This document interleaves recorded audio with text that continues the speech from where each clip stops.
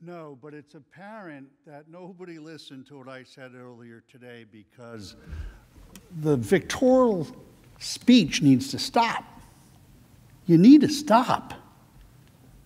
There was nothing fun here, Mr. Raskin. We aren't having fun here. This is about the most miserable experience I've had down here in Washington, D.C. There's nothing fun about it.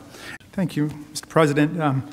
You know, my counsel said before, this has been my worst experience in Washington, and for that, I guess we're sorry, but man, you should have been here on January 6th.